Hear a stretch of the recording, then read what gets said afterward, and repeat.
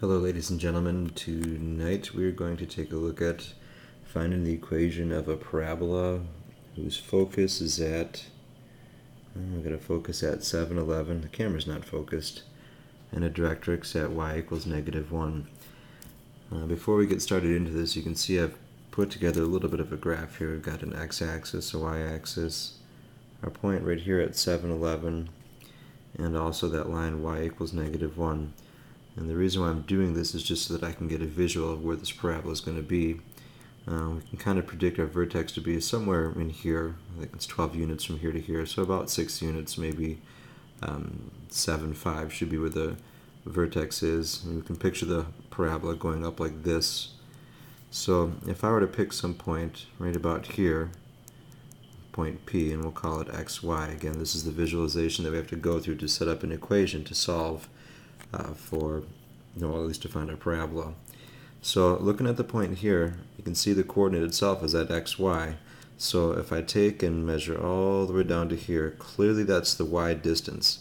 It can be any distance, but we want to call it y, and then we got to add that extra unit down at the bottom. So I'm going to set up part of my equation as y plus 1 equals, keep in mind that the focus and the directrix, they are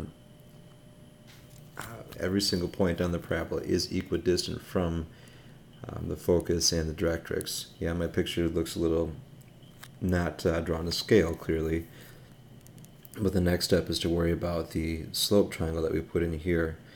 Again, this hypotenuse should be the same distance as the line that I've drawn down to the directrix. So, in coming up with that equation, we again just have to ask ourselves, what do we have to do to the x's and the y, the x point and the y point, to get it back at 0? So when I'm starting out at x equals 7, I want to do x minus 7 squared. That's going to be this distance here, the bottom of that slope triangle. Y is at 11, so we want to do y minus 11. And that's going to be the distance up here on the side of my slope triangle, y minus 11. So, and again, I apologize, the focus on this thing isn't working out so well. But y minus 11, x minus 7, so those are the two sides of the triangle. And using Pythagorean's theorem, you do the a squared plus b squared equals c squared, take the square root, and that's what our equation looks like to start. The next step we want to do in this process is to get rid of that square root. Remember, we can only do good algebra steps, so if we do it on one side, we have to do it on the other side. Y plus 1 quantity squared, y squared plus 2y plus 1. Make sure we multiply that out appropriately. Square, and the square root cancel out nicely for us, just leaving us with the x minus 7 quantity squared plus y minus 11 quantity squared. And we're going to go through and multiply these out also. Okay, y squared plus 2y plus 1 equaling, we got x squared. When we multiply this side, you got x minus 7 times x minus 7. So we got 2 of the negative 7x is giving me negative 14x.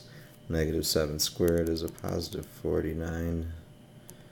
And we'll get rid of that 1 that I accidentally wrote in there. And we've got, well, y squared, 11y, and another 11y is a 22, so we got minus 22y plus 121. So that's what the next line of our equation should read. Y squared plus 2y plus 1 equals x squared minus 14x plus 49 plus y squared minus 22y plus 121. Now comes the fun part of combining like terms. One thing you'll notice is that my y squared and y squared cancel out nicely. So I'm left with the 2y, 1 equaling x squared, 14x, 49 minus 22y, and 121. Now, because I can notice, again, thinking back at the picture there, visually it's going to be an opening up parabola. So I probably want to get everything in terms of y, as in y equals something x squared. So I'm going to take that 22y and I'm going to bring him over right away. I might as well subtract off the 1 just for good measure.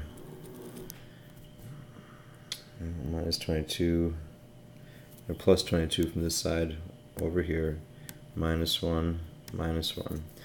So now we've got 24y 22 plus 2 equaling, well, we've got our x squared, we've got our minus 14x, and we've got 49 plus 121 minus 1.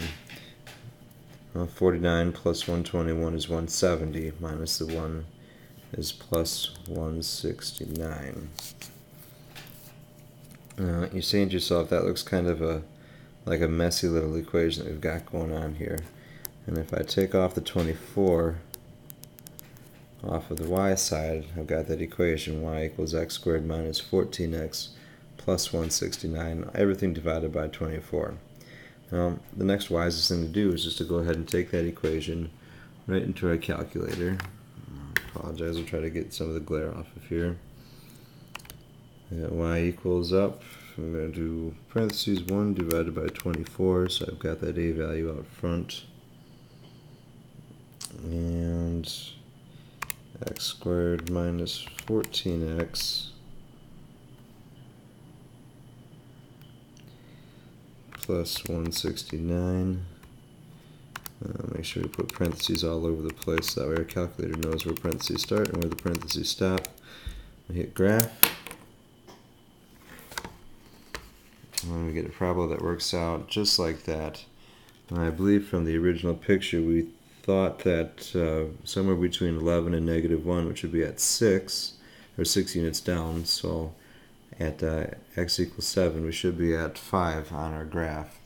So what I'm going to do is I'm going to go into my table, take a look at it, and if you back out and zoom in, the picture's not going to work out so well. But right there is where I'm at 7, and it turns out that the value I'm at is at 5. The other way we can check this is by going back to the graph and hitting that second calculate function. So second, right here, calculate. You can see we've got value as option number 1. I'm going to hit enter on that, and then I'm going to enter in 7. And you can see that x equals 7 and y equals 5. Again, I know it's kind of fuzzy. So I hope this helps you clear up some information. It does require a bit of algebra. It's not terribly bad, but just trust the algebra skills and you'll get there eventually.